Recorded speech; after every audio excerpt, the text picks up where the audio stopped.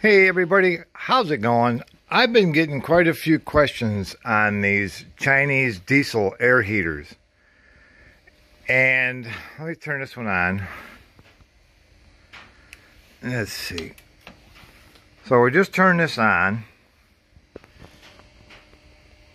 So that's going to warm up. A few questions are, there's a few different types.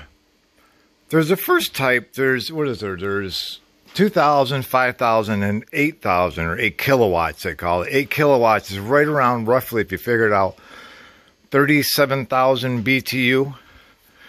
And that's what that one's supposed to be, an 8 kilowatt. And this one here is, I call that a vertical, and I would call this one a horizontal.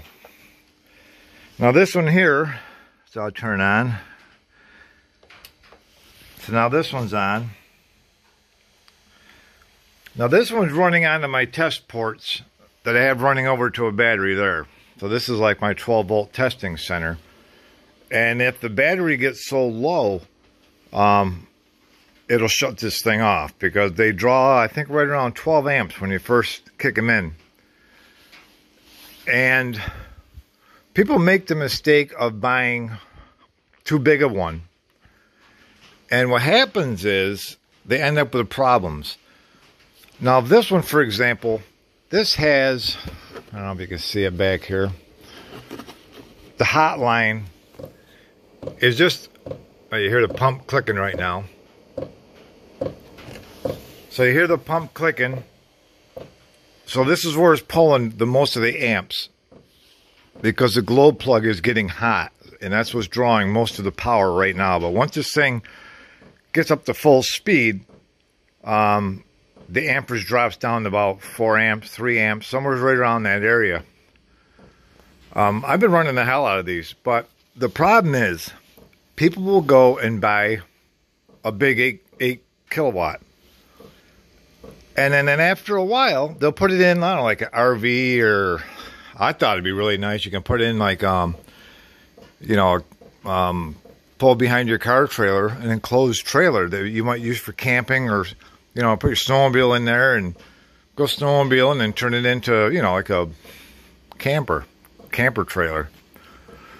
But where people are having problems with these is them gumming up. And the reason why they're gumming up is because they went too big. These things should run, not all the time, but most of the time, they should be running pretty much wide open because they're going to burn clean. If you run them low or turn them down low and just kind of like idling along, they start getting all plugged up inside with soot. And then they'll start plugging up the ports because it's not running hot enough to burn that crap out of them. So make sure you pay attention to that. So you can hear this thing speeding up now. Hear the fuel pumps clicking. Fan speed's kicking up.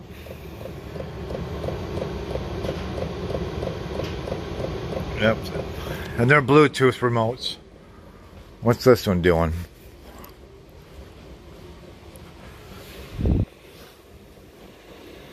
See, okay, here we go. See, error 01. That is what you're going to get when your battery is too low. So I'm really glad that happened, because the error 01 is, I got a charger over here, but this battery is kind of weak. I don't know, this damn thing shut off or what? It's on 6 amp charge right now. Battery level 22%.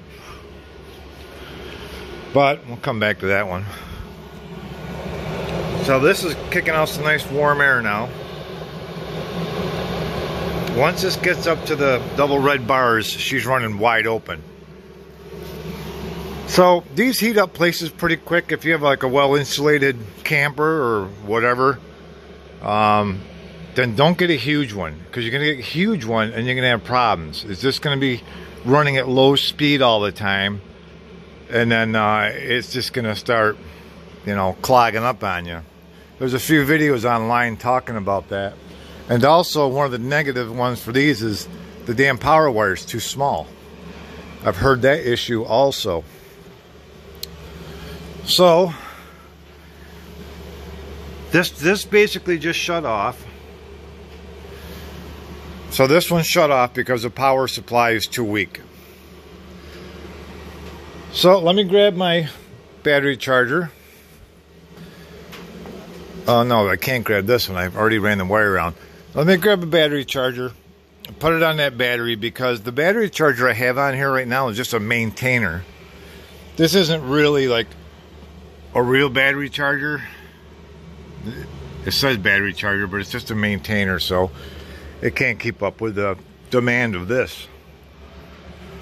So that is the area. That's the error code you're gonna get, is E-01 or whatever the hell it was, and it'll just slow down. Everything will cool back down. So let me get a charger on that battery, and I'll show you what's gonna happen. All right. So I just hooked up my other charger onto this battery, and I already seen the voltage coming up. So let's try round 2 on this one. So we'll turn around again. It's shut off on safety. So right now these have a fresh air intake that should go outside, which is here. There's only 2 pipes. This goes on the end of it, like a filter to keep all the crap out of it. So you got the little filter that goes on the air intake, and then you have the exhaust. I'm out in the garage. I really don't care if I get a little bit of smell in here or not, but so let's see here. This was cranking. Okay, she's wide open now. You see all the red bars. This heat is coming out here hot. I mean,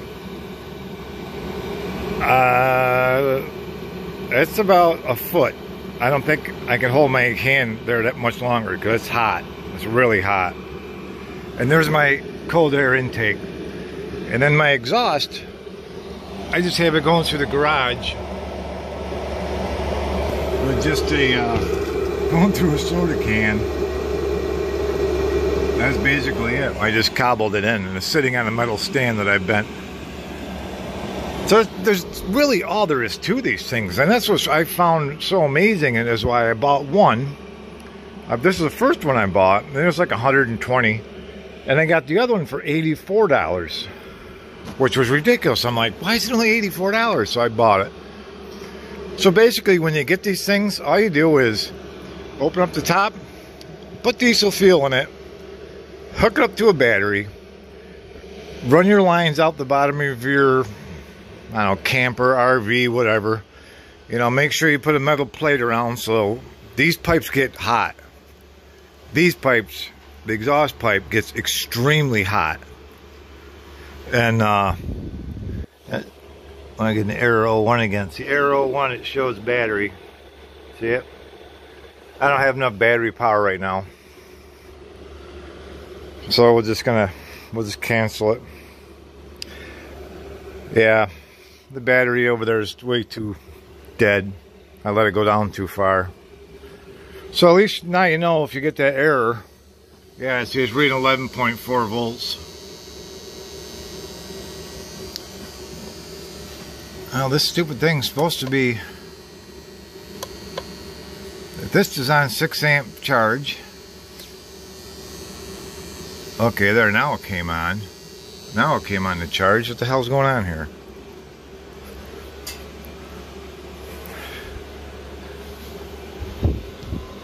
Yeah, it's just gonna, okay, the error went away. I think it's just gonna do a cool down and shut off.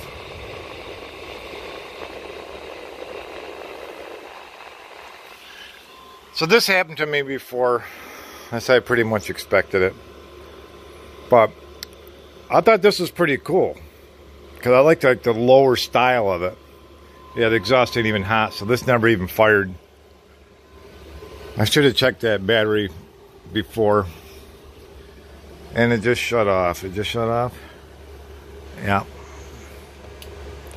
Alright, let's turn around again, and I'm going to come over here and check these. See what's going on here. So that's charging at 6 amps. That's showing the battery's low. So both of these are going. That should be enough to fire this thing up, at least to get it through the igniter cycle.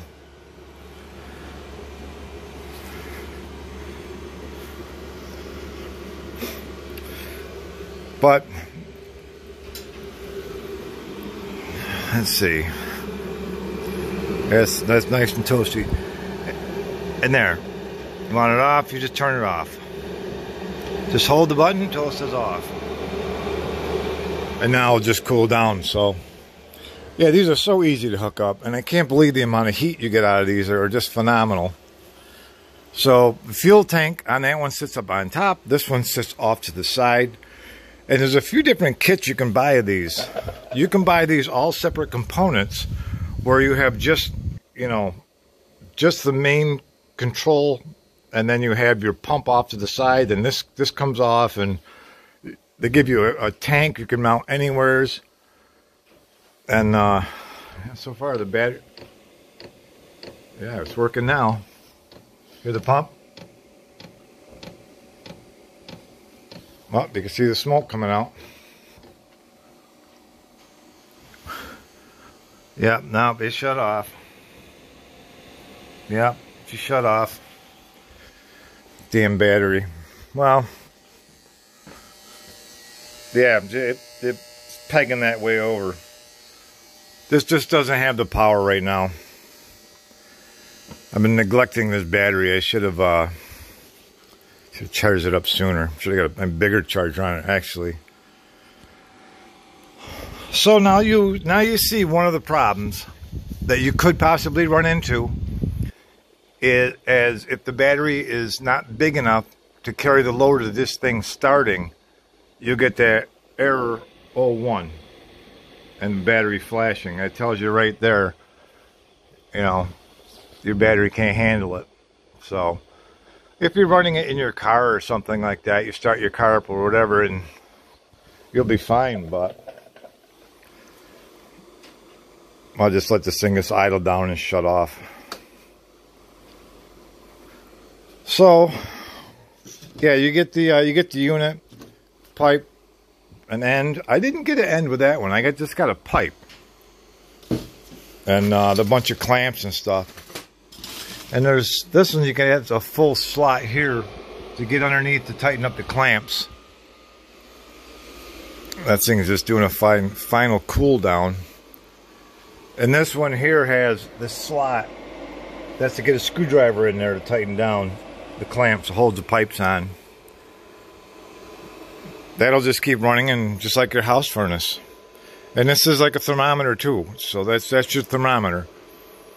So you can set it at, it's in Celsius too, which sucks. So that's in Celsius. And so you got to figure that out. But yeah, I thought it was cool. I thought these things are cool as hell. I mean, how much easier can you get? Yeah, I'm just going to let that battery charge overnight and just kill the power on this because I want to turn around and show you something on this. So this is cool. On this one, you've got your own terminals, which I would run, you know, I'd run a fuse back here. And then the bigger cables, then you know, you just don't use speaker wire. I mean, I use something decent size, 12 gauge or bigger. And then underneath you just have your exhaust port and your cold air in. And that's all there is to it. Very simple. Depends on how much room you have. Or you can buy, if you look on eBay for diesel air heaters, you can see where you can just buy this big square tube. That's all it is, really. And it comes with a separate tank and everything. It comes all apart in pieces, and I'm like, I'm not dealing with that. But I hope this answered a few of the questions with me running back and forth, goof around with this stupid battery over here. But yeah, this one's fine. No battery issues whatsoever with that one, because I think some of you guys know why. This tied into this battery bank. That's why. So I've got all these batteries to power that. And this is powering my, about a third of my house right now. That is. But batteries are getting weak. I gotta get new batteries. A friend of mine started a Kickstarter fund to help me get new batteries for my solar system. You know, they're like, God, they're in between $140 a piece up to a few $100 a piece. And you know, these are old. These are old batteries, and I can't believe they're still working, but they got to go. There's 12 of them there. So, yep. Oh well, I thought that'd help you out a little bit, but if depending on the size of what you're going to use this in, do your research.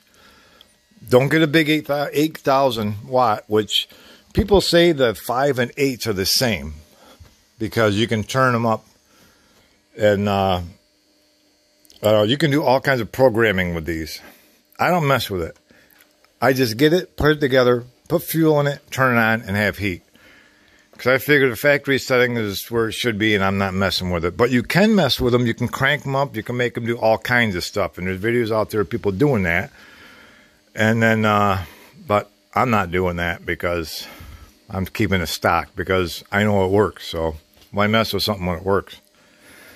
What are we drinking today? C4 Peach Mango Nectar is my drink of the day. It's not too bad. Super Brain. Yeah, ain't working in my case. So that's about it. I hope some of this video helped you guys.